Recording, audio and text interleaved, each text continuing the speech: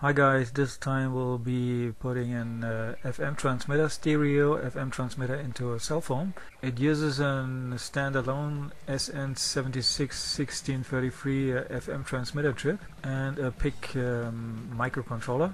Circuit is pretty simple. The PIC microcontroller turns on and off the transmitter. The microcontroller is just an interface to connect to the phone circuitry. And the easiest way to assemble these components is with solar paste. You just put solar paste, a little bit of solar paste on each pad.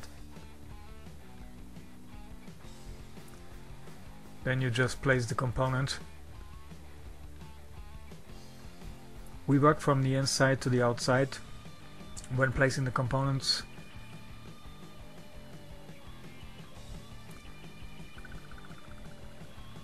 This is fast forward here, it takes quite some time. The PIC has to be programmed before we solder it on the PCB, or we could also program it on when it's on the PCB, but we have to solder some wires on it.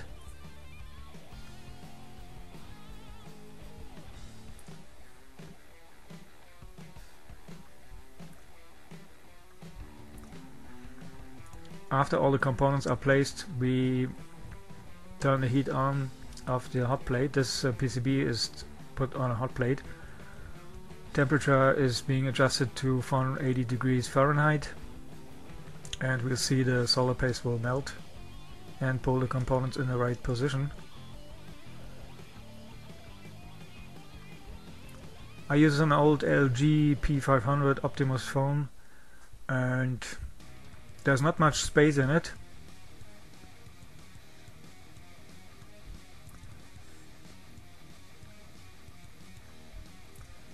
You can see the two white wires here which carry the audio signal, and the yellow wire comes from the power button.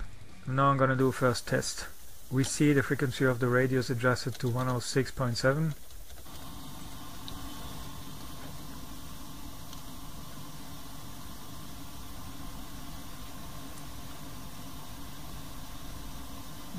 Pressing the power button for 6 seconds will turn on the transmitter. You can hear the static noise disappears from the radio.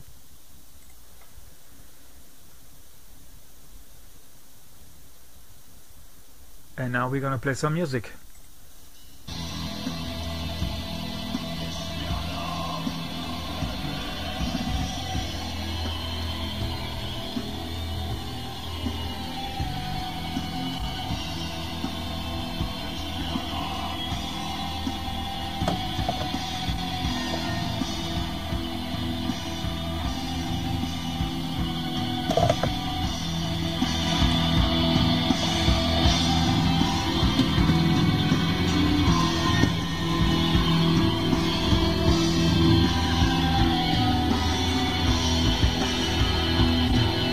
The quality is actually quite good, it's better than what you can hear.